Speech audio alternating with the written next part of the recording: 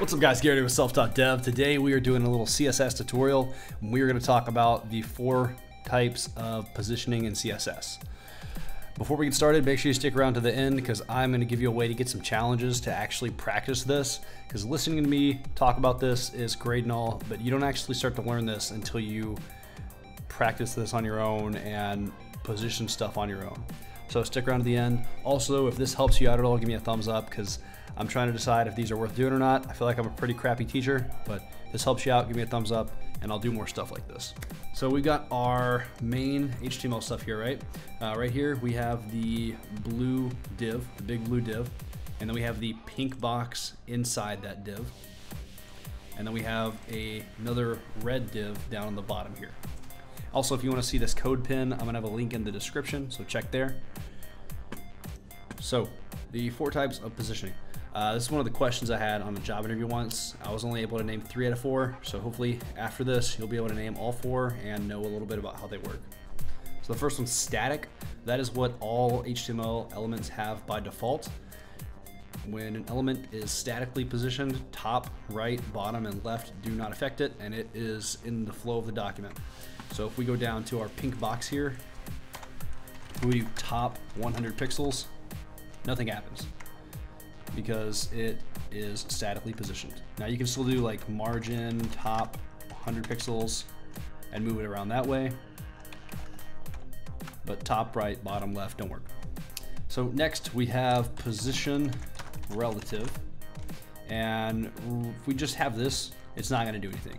What relative positioning does, it positions the element relative to its original position. So right now the pink box's original position is in the top left corner, right? Now if we say left 100 pixels, it's gonna push the box from the left 100 pixels. So like I said, if we do left 100 pixels, it'll push it from the left 100 pixels, or from its original position. That's its original position.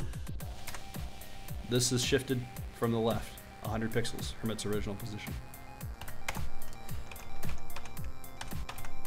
And then we could also do top 100 pixels, and that'll push it down from the top 100 pixels too. So that is relative positioning. The third one is absolute positioning. Now with absolute positioning, what it does, it looks up through the DOM tree, or through the tree at all the parent elements, and whichever parent element has position relative, it's gonna position pink box relative to that element. So right now, pink box says, all right, does this have relative? No, it doesn't. Does this have relative? No.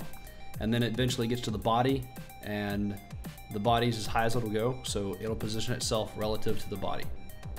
An absolute element will position itself relative to the body if none of the parent elements have position relative. So let's say we do bottom 0. It'll put it on the bottom of the body.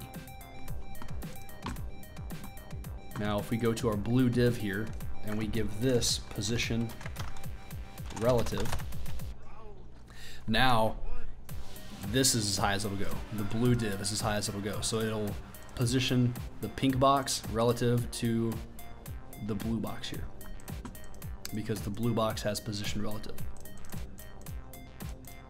And we could do like left 0, right 0, margin, auto.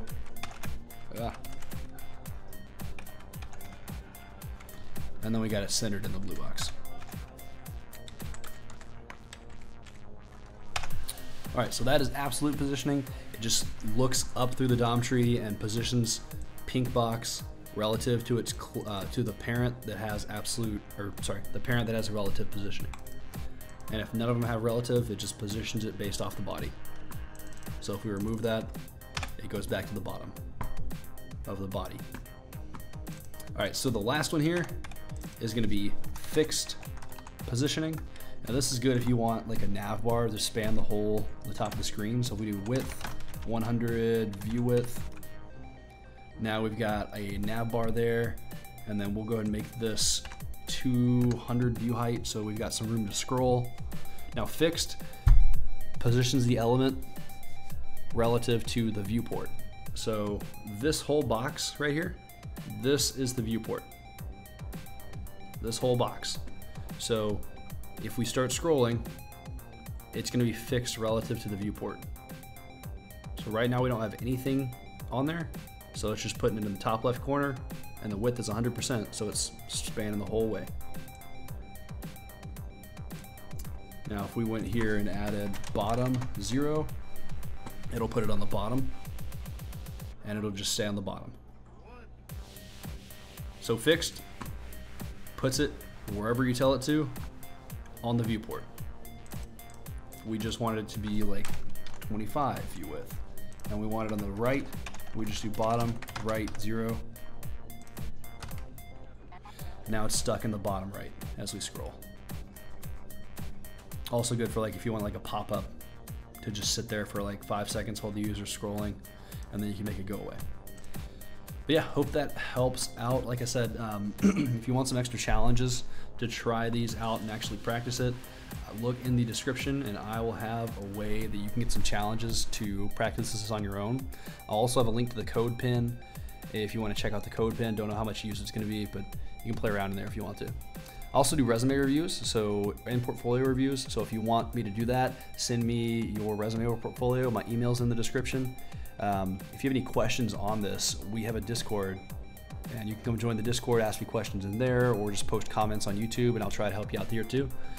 And I think that's about it. Anything else I need to say? Yep, just check the description for the challenges and join the Discord so you can come talk with other devs. And I will see you next time. Peace. Round 1.